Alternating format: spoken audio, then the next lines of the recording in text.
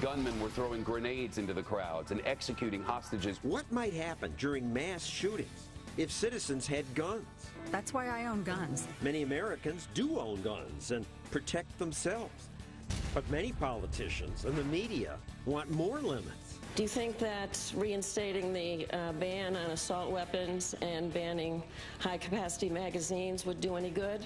Yes. And politicians say students don't need to protect themselves. That's why we have call boxes. That's why we have safe zones. That's why we have the whistles. And we must teach kids that even things that look like guns are evil. He picked up that Pop-Tart, made gun noises, shooting noises, and pointed it at children. I tried to get a license for a real gun, but New York's politicians make that so hard. This is 50 pages. Who understands this? They rejected my application, but they approved his. I have a license to carry in New York. Can you believe that? And he jokes about defending himself. But many of you are self-defenseless. That's our show tonight.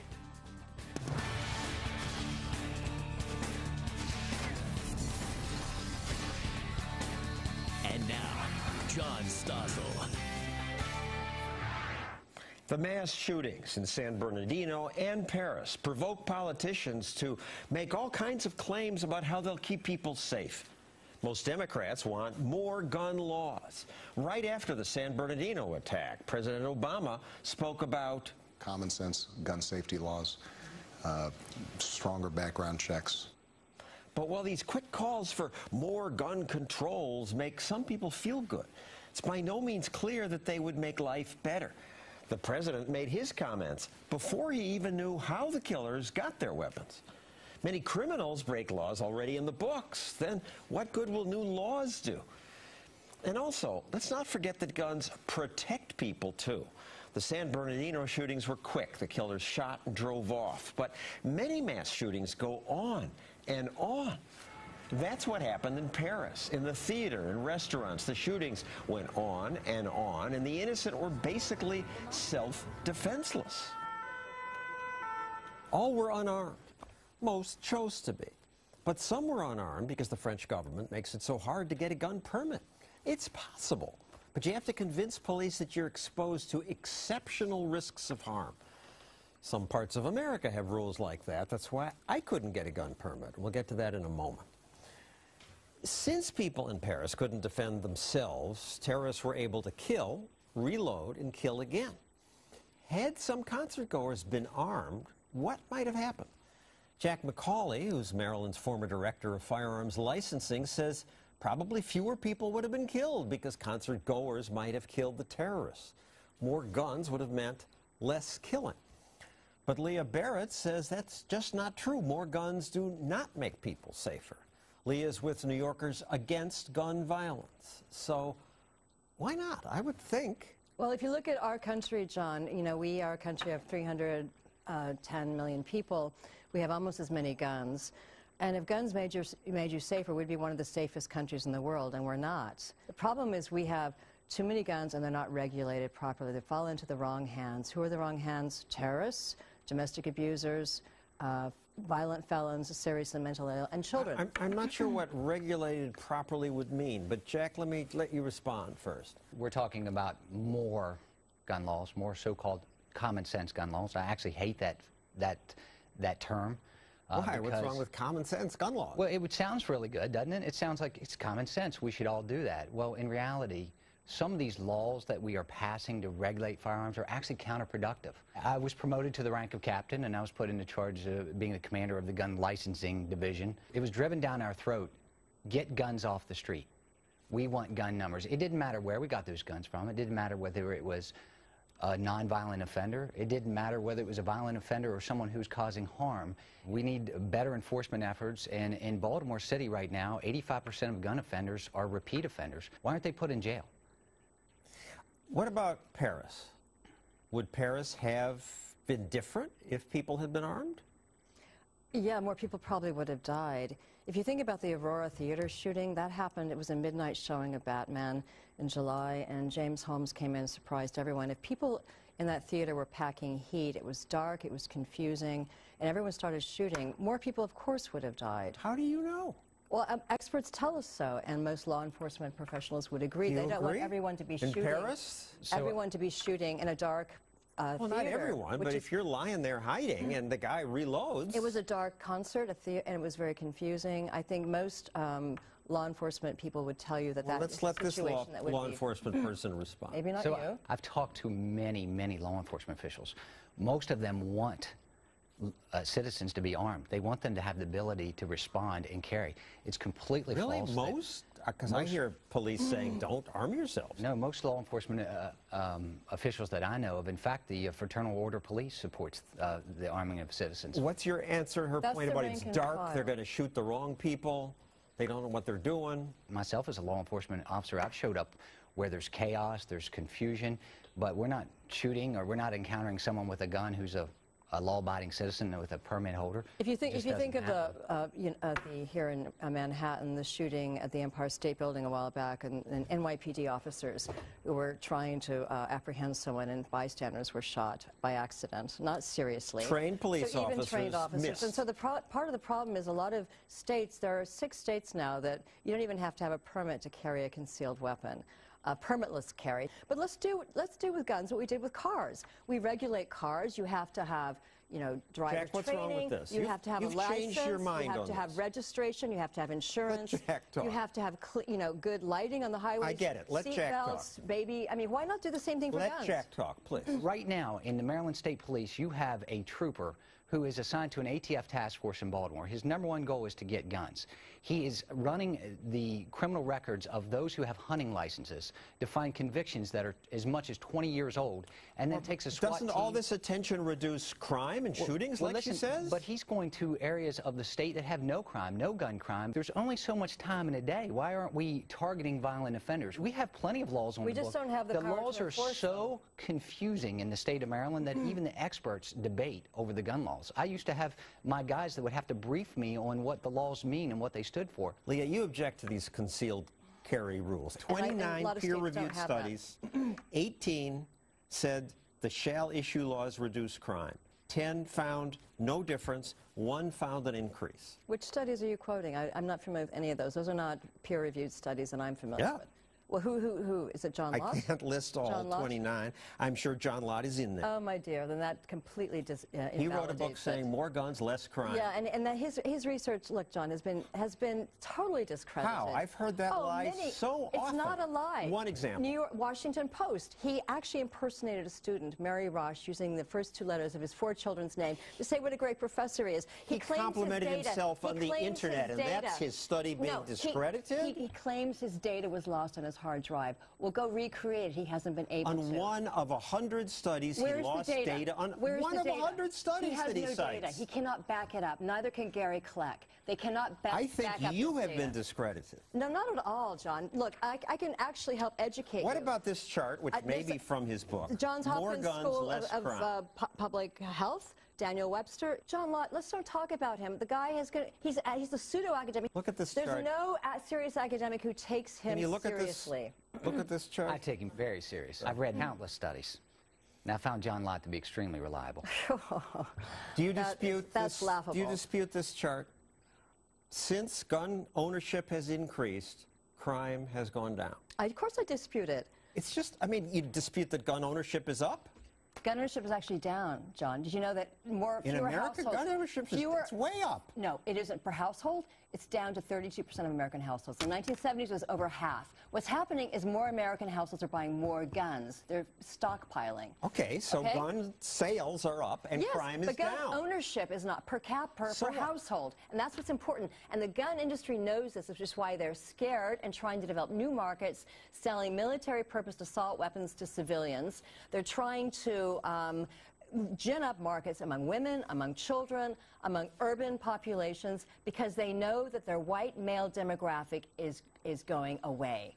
That is the Jack, problem. you get with the gun last industry. word. It's all about money. It's follow the money. A lot is about money. Follow the money. It's the I'm NRA. following the deaths. The Crime is down.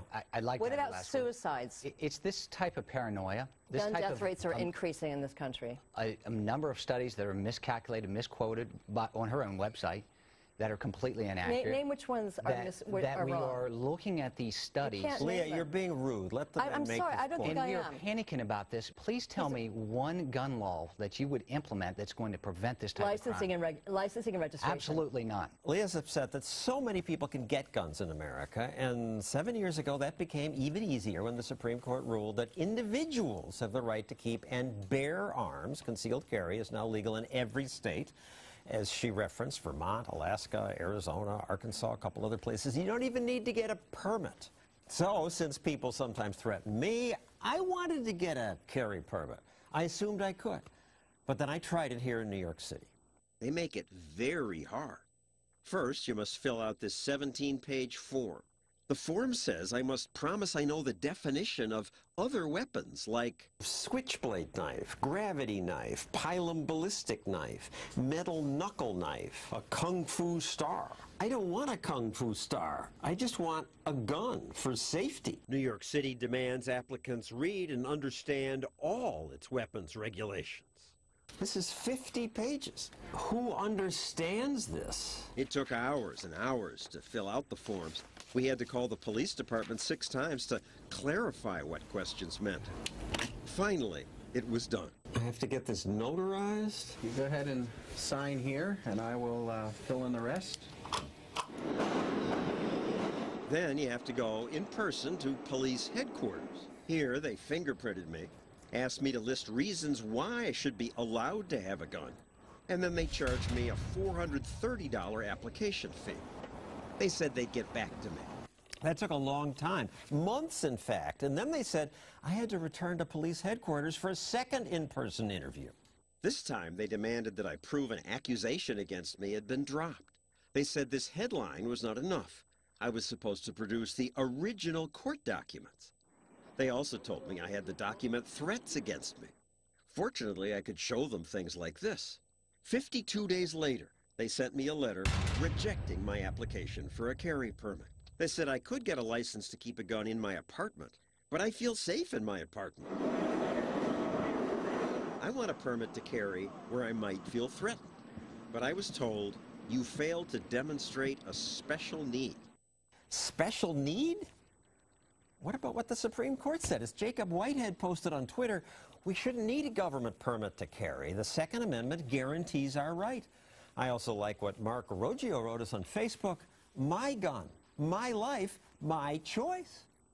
But not in New York City, where bureaucrats told me you have to show special need. They say that in Washington, D.C., too, where Fox 5 reporter Emily Miller wanted to get a gun. And you did get one finally. Yep, a gun and a permit to carry a gun. But it was rare. Very, very exclusive club. More exclusive than the Senate, actually. 51 of us in D.C. There were threats against you that you wanted a gun? Frankly, wanted a gun because D.C. is not a safe city. And I'm tired of walking down the street being scared. But in order to apply for a gun permit under this new law, it's a year old, you have to have documented specific threats against your life. I applied based on, I had 2 police reports of threats against me. I don't want to get into specifics about those. And then I also said, something you're familiar with, is I said ISIS has said we are targeting American journalists. The FBI sent a notice out to all American outlets. So I put both my specific threats and my general threats. I got approved. Chief Lanier personally approves these, every single solitary one.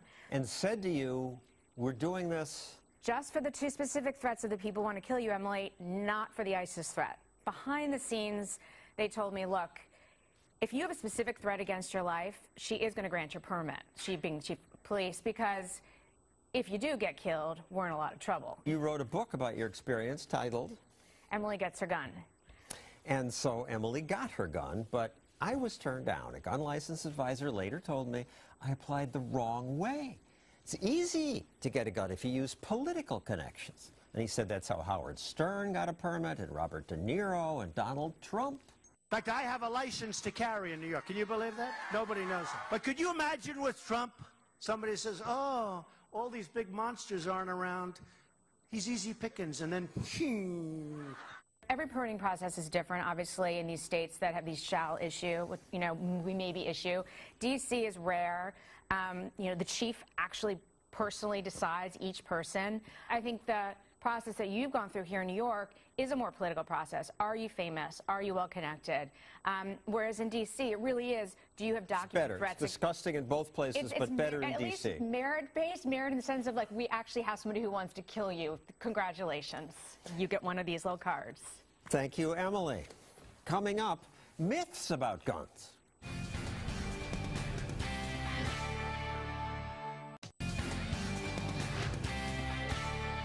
We know that other countries, in response to one mass shooting, have been able to craft laws that almost eliminate mass shootings. Really? We could almost eliminate mass shootings, says the president, with common sense gun laws. It must be true, because after the shooting in Oregon, he said this. We're the only developed country on earth where this happens. The only country. But that's a myth. The author of Hands Off My Gun says the gun control crowd repeats lots of myths about guns. She's radio host Dana Lash, and she joins us now from Texas. So, what's a myth? Almost every single day I hear some sort of myth that comes from the organized, the professional anti-gun lobby. I mean, for instance, what the president just said is that, well, you know, there's no other nation like us, there's no other industrious nation like us that has, you know, mass shootings like this. I mean, don't forget what happened in Norway just a couple of years ago. I mean, that was the single biggest mass shooting in humanity. 69 people killed. Exactly. Yet they have massive gun control. In Australia, there still have been mass shootings. And of course, there was the situation at the Lint coffee shop. And of course, in the UK, But I'm told in Australia they had a mass shooting. They passed tougher laws. They actually confiscated some people's guns. And everything's better. And in fact, crime is down in Australia. Well, and it's so interesting that you mentioned that, John, because private gun ownership level in Australia is actually back to what it was pre-1996 confiscation levels. That's something that they conveniently omit. And in lots of places where they legalize guns, so they allow concealed carry permits, crime and gun crime drop. Dramatically. Dramatically they do. I mean, that's called the Florida model. Florida was the first state to implement this, and all the other states were really paying attention to what was happening to Florida's crime rate, because an armed society is a polite society. I mean, criminals aren't going to pick soft targets. I mean, anyone with common sense knows this. And surveys of prisoners do find that the prisoners say, I'm much more scared of a victim who's packing than I am of the police. Yes, absolutely, because they know if they see an individual who, you know, if they see a woman who is just, you know, out and about and she's armed, they know that that woman's going to fight to defend her life. She's going to protect herself. All right, but people where I live, they have a tough time getting their brain around this. More guns? This just accidents. People are going to get drunk and shoot each other. My left-wing neighbors are upset about what they call assault weapons now, and the upset people include our next president. Do you think that reinstating the ban on assault weapons and banning high-capacity magazines would do any good? Yes, I do. I do. Good. You know, And they all applaud, and there's this hysteria about assault weapons. Who needs an assault weapon to defend themselves? And you say? They can't define what is or is not an assault weapon. It's a made-up unicorn term, John. It's a meaningless term. You could have an assault knife. I mean, you can have a semi-automatic firearm, or you can have a select fire capability going fully automatic firearm. I mean, those are your choices. But the problem is that you have all of these firearms illiterate people. They think that just because you have a black rifle that has a rail and has a scope on it, has a pistol grip, it makes it shootier, and that, of course, must mean that it's fully automatic. That's not the case. These are gun illiterate people. There is semi-auto and there is fully automatic. Those are your choices. You have military fully authorized automatic firearms. Is a machine gun. Yeah, fully automatic firearm, means you have to keep pulling the trigger. Yeah, fully automatic means you pull the trigger once and it goes until you release the trigger. Semi-automatic means with each squeeze of the trigger, you get a bullet for each squeeze. There's this internet meme making fun of this assault weapon fear. A tale of one rifle shows these two guns, A and B. And the second one is what they call an assault rifle, and is illegal according to some of the laws because it has a collapsible stock and a pistol grip, but it's the same gun? Yeah. They're cosmetic features. The assault weapons ban simply stipulated that if you have this rifle and you put 3 or more cosmetic features on it, it's going to be rendered illegal because it does nothing to change the machinations of the firearm. The firearm still operates the same. It shoots the same. It's still a semi-automatic firearm. But if you add these accessories, somehow it makes it more lethal. It just didn't make sense. I'm told 40% of gun sales are done without a background check. That's false. That was the statistic back in the 90s before the Brady bill went into effect. Now it's about fewer than 5%.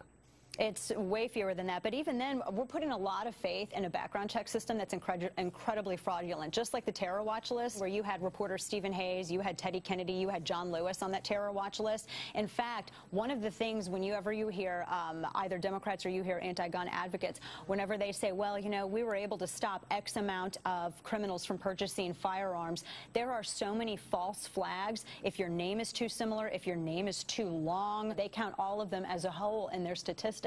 And so we're relying on a system that's incredibly flawed, and people are talking about expanding an already flawed system. Finally, I'm told if you need defense, call 911. You call that a myth? Calling 911, you have to wait on average, John, 20 minutes. I had an incident where a firearm protected my life. My grandparents called the law, and it was about 45 minutes before the law showed up. They lived in a rural area in Missouri out in the Ozarks, but thankfully my grandfather was armed. 20 minutes average response time for when you call 911. You are your own first responder. Thank you, Dana Lash. Thank you, John. Next, blacks and guns. Attitudes, they are changing.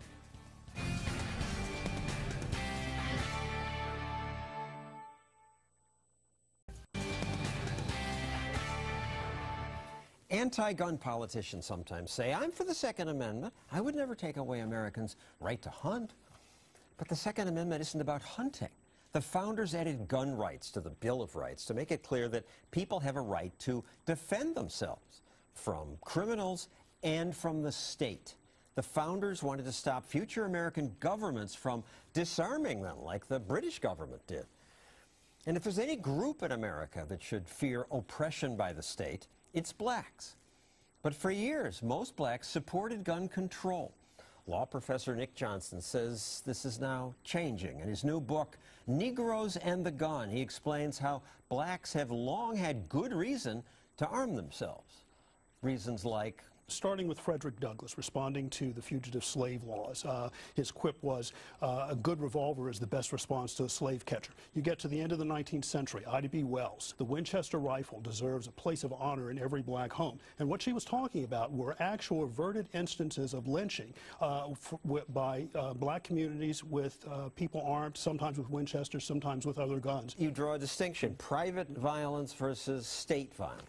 Individuals in the civil rights movement were very clear that self-defense was a legitimate action against private violence. They also... Yeah, the civil rights movement, we think of as nonviolent.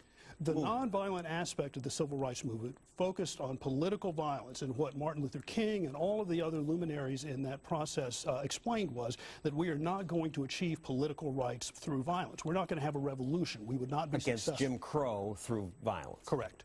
But violence is fine against the Ku Klux Klan or people physically, private people attacking them. Self-defense is a response to an imminent threat, and this is a concern that everyone has. So in the next 60 seconds, if something happens to you, the state is simply irrelevant, and our law of self-defense recognizes that you can respond in kind with violence where you're facing imminent threats. And the young country passed gun control laws, and they were racist. I mean, Virginia's in 1680. It barred clubs, guns, or swords to both slaves and free blacks. Most of the gun control that we are familiar with was focused on blacks or others who were outsiders, but primarily blacks. And you find this running all the way up through the Jim Crow era, where even Martin Luther King was denied a permit to carry a pistol in his gun after a bombing at his home because he didn't show, quote, good cause. A law in Georgia said a slave could have a firearm only when accompanied by a white person 16 years old or older, or while defending his crops from birds. State and local governments, and sometimes private tyrants who were owners of plantations, would make as a condition of employment and make as just a condition of living in the area that this requirement that blacks give up any firearms and that they not own firearms. And yet, despite this history, blacks have largely been supporters of gun control laws. This is certainly true for the black political class. And it is also accurate to say that blacks overwhelmingly support the Democratic Party. But when you look at the polling, blacks now by 54% favor concealed carry. And this is a new phenomenon. It's been changing constantly. It has been changing, but there's always been a difference between the commitment of the black political class to gun control versus the people at the grassroots. The NAACP sued gun makers because they were oversupplying guns to black people. Jesse Jackson was arrested protesting guns. The first black mayor of Atlanta moved to ban the sale and possession of all handguns. In its early stages, the NAACP cut its organizational teeth on defending blacks who were engaged in armed self-defense against mobs and against state violence. And one of the most notable cases is the instance of Dr. Ocean Sweet.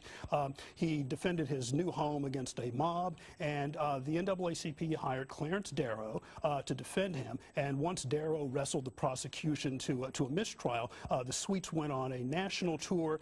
They raised lots of money for the NAACP, and that money seeded actually the NAACP Legal Defense Fund. So there is a difference. And then they flipped. And what happened in the 1970s was that the members of that rising political class embraced supply-side gun control as the solution to these problems in their new domains. Groupthink. I think lots of people latched onto it as an easy answer, and it was promised as an easy answer. What we see today is that the reality is simply different.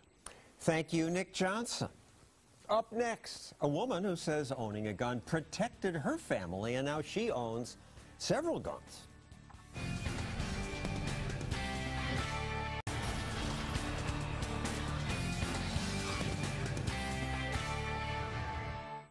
When I ask you on social media, what are your thoughts on gun control? Sonny Hildebrand tweeted, "My defense is my responsibility. I will not outsource it to the state." Outsourcing defense to the state. I like the way he, or she, I can't tell, phrased that. And the police often do say, don't buy a gun, call us. But as Sonny said, then you have to hope the police arrive on time. But if someone threatens you now, what are the odds that the police will get there on time? This is an important issue for women because we men are usually physically stronger, and that's why our previous guest, Dana Lash, got behind this NRA ad called Moms Like Me. If a mom puts a gun to the face of a home-invading thug and makes him run for his life, the story gets buried. But if she's unarmed and murdered, the cameras will be at the scene before the police. That's true. The media rarely cover assaults prevented or stopped by a gun. But Christina Ribaldi says it's important that we do report that and preserve that right. Christina, why? More laws and more regulations don't stop someone hell-bent on causing destruction and harm. Every single law that was on the book, my stalker broke. And another law wasn't going to stop him, but a gun did. And let's back up there. You were being stalked by someone. You complained about him. You told the police about him, got a restraining order against him. And he continued to break the law, he continued to go to jail, and every time he got out, he would reoffend. And he had a 10-plus year history of this. And another law, like I said, wasn't going to stop him, but the unmistakable sound of chambering a shotgun round at the door did. That's what stopped him. Then you never heard from him again once he heard that sound. Correct. And he actually did go on to commit more crimes and more peeping Tom and stalking type. But not at my house. And before that, you'd put in motion detector lights, raised the height of your gate, put in fences, secured glass. But yes, the only thing that worked was a gun. We did everything that we could to make sure that this guy left me alone. And it really was not until he knew that I had a weapon that he stopped stalking me. And he went after other people, but he did not come back after me again. But some moms who are worried about safety want gun control. We're in lockdown. Everybody put everything down and get in your safe place now. One group made this ad showing kids hiding under school desks during a mass shooting drill. Lockdown drill complete. Okay, drill's over. Our children are facing it every day. So when are we going to take action? Join us. There is this attitude, we got to do something, pass a law. If someone has the propensity to break laws, another law is not going to stop them. We have gun-free zones, John. Does that stop these people that come in with firearms and are intent on causing harm? Those laws do not stop them. Some politicians say, don't use guns. There are other ways to protect yourself. That's why we have call boxes. That's why we have safe zones. That's why we have the whistles. Because you just don't know who you're going to be shooting at. Call boxes, safe zones, whistles. No, thank you. There was the college also in Colorado that said if you're being attacked or raped that you should urinate on yourself or vomit. No, thank you. In the event that someone is trying to... That was Colorado State or University of Colorado. They really did say that. Urinate on yourself. They really did. Yeah. They believe that that's going to stop someone intent on causing harm. If that person is coming after me, I am not going to entrust my safety on vomiting or urinating on myself. I'm going to have a weapon to protect myself. Gabby Giffords, the congresswoman who was shot at a campaign event, wants more gun control. We don't agree about everything, but we can agree on this. Dangerous people with guns are a threat to women. Your answer to that? Dangerous people with any weapon can be a threat to women, and that's why I believe women should have the right to defend themselves. Let's talk about Carol Bown in New Jersey. You know, she was stabbed to death by her former boyfriend. He didn't need a gun to kill her, and she was waiting for a permit. She was trying to get a gun. The state. The holes that she has to jump through and all the paperwork, and she'd been waiting and waiting, again, for her right to defend herself, knowing that a violent felon was after her. Thank you, Christina Ribaldi. Coming up, kids getting punished for doing this and for chewing Pop-Tarts into shapes that some ridiculous bureaucrat says look like a gun. It kind of looked like a gun, but it wasn't. One 11-year-old was suspended for just talking about guns. That's next.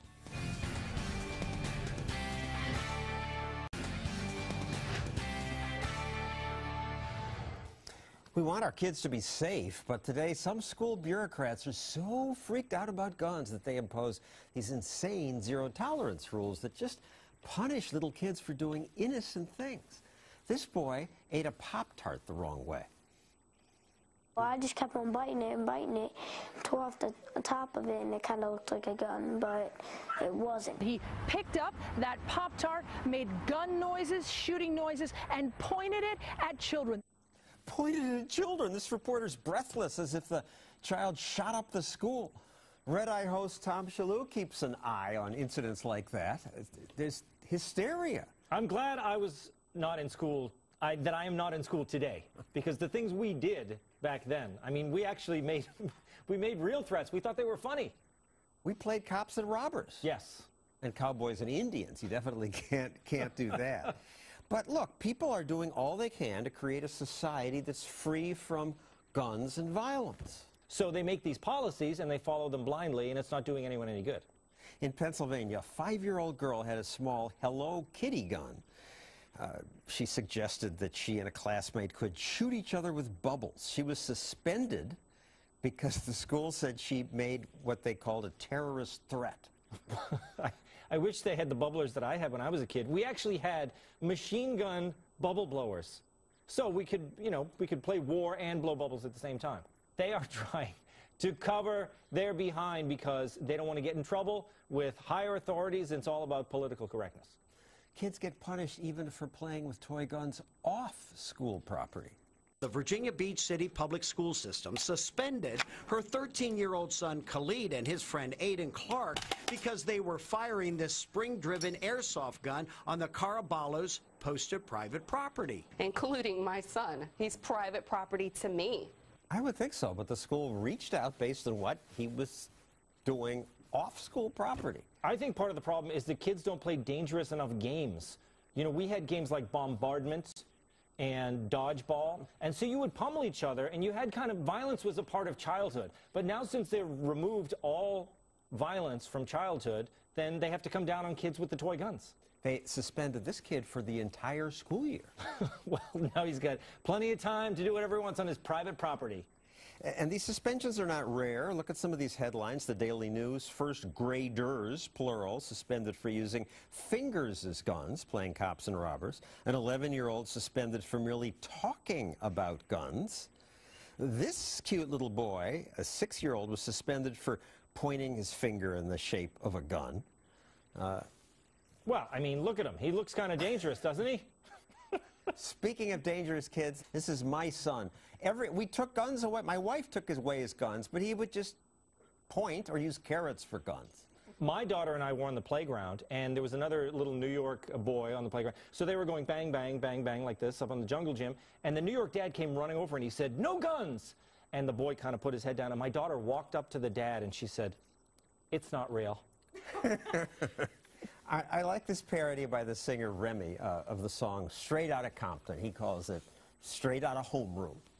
Rolling into school with a deadly device, and every person in my path better take my advice, cause if I ever draw my weapon, you'll be praying to Christ. And if you dare to double cross me, son, you're gonna get iced. I'm busting into your crib, got the basement locked, packing super deadly weapons like a makeshift clock. Got a finger gun, oh wait, I got another. You know, he's parodying it, but it's not far from what you see in hip-hop videos, except they have actual guns in those videos. They don't have Pop-Tarts. So I think this was a great parody, you know, and so I could see people discouraging from having real guns in these hip-hop videos. It's their right to do that, but it's not a great thing. But it's also why any popular culture that features violence and guns and explosions is so popular, because they've drained all of this excitement out of kids' lives, so they have to find it somewhere, and they're going to turn to their entertainment.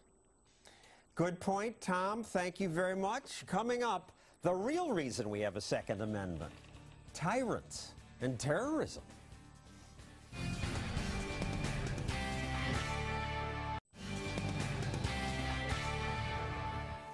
Today, lots of people say Americans don't need to bear arms anymore. We don't live in the woods where we must fight off animals. We have the police to protect us from criminals, and no occupying army threatens us in our homes. Here's how Congressman John Lewis put it. The British are not coming. We don't need all these guns to kill people. He went on to say the Russians aren't coming either. He's probably right about that. And if they did come, they'd come with bombs. So what good would our small firearms do? That's why many Americans today, especially around here in New York where I live, say the Second Amendment is just out of date. But it isn't. Just as the First Amendment applies to modern TV and the internet, the Second Amendment applies today. What counts is the principle behind it. We Americans have a right to defend ourselves and our families. A personal gun won't hold off a modern army. But you don't have to be equally armed to benefit. The colonists defeated the British, although the Brits were much better armed because the Tories didn't know who among us was armed. They didn't know because there was no registry. No one had to get government's permission to have a gun. The British could never feel safe in oppressing us. Thomas Jefferson wrote then, "What country can preserve its liberties if rulers are not warned from time to time that their people preserve the spirit of resistance? Let them take arms." I don't plan to shoot oppressive regulators who come to my house, but government will be less likely to go too far if they know some people are armed. Here's another take on that from a more recently elected leader of a government. The most foolish mistake we could possibly make would be to allow the subject races to possess arms. History shows conquerors who have allowed subject races to carry arms prepared their own downfall. That was from Adolf Hitler. He wasn't alone. Many oppressors, Stalin, Castro, Pol Pot, Mao, more recently Assad in Syria, disarmed their people. The Syrian resistance is possible only because many Syrians disobeyed. Today, many police departments tell people, look, guns are dangerous, you're not trained, you don't know how to use it, you're going to hurt yourself. If you're threatened, call us. But if someone's attacking me right now, the police probably won't be much help by the time they get here. They could draw a chalk line around my body and maybe later they'll catch my killer. But I'd like to protect myself if I can. And I'm sure many people in Paris and Mali feel that way. I was surprised by what Washington, D.C.'s police chief said about this on 60 Minutes recently, responding to a question about how to respond to a mass shooter. Your options are run, hide, or fight. That's what you tell people they should do? Yes. What we tell them is the facts of the matter is that most active shooters kill most of their victims in 10 minutes or less.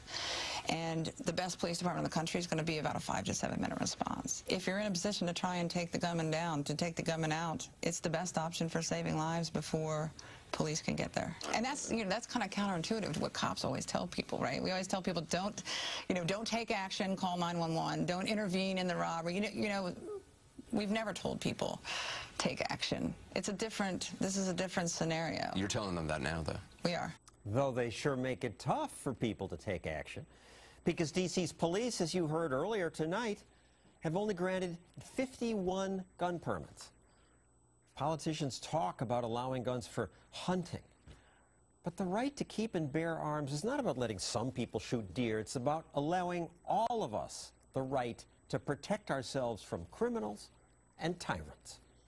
That's our show. See you next week.